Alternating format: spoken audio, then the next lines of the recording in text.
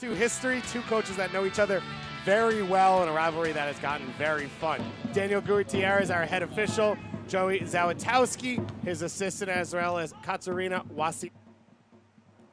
But what I was saying, when you have that influx of talent. As Stroud comes forward, no rest for the weary here. Etienne Jr. with the shot, and he clips it over the his line there. And as soon as that ball got laid back at organization. I think as Brian White comes forward here, Etienne Jr. a chance on goal. He puts it by McGuire and rolls it in. The dab got himself, Derek Etienne Jr., and his second appearance. And he definitely does that here. You see the ball in, Tenari just kind of helps it on to Brian White.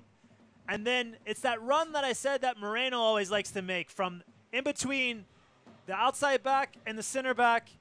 And a perfectly weighted ball from Brian White.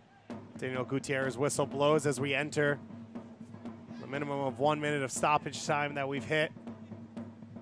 Could be the last chance here of this first half. Coming forward and put it to the back of the net.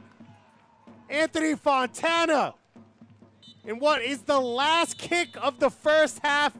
Yeah, and just early, you see here the ball from Moore, a fantastic run, splitting those two. And Stroud. Path of Armando Moreno, it pulls him a little wide.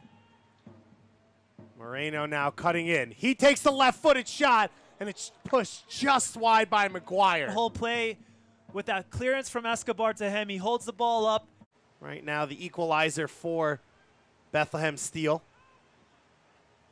Lemma coming forward. Goes wide for Moreno.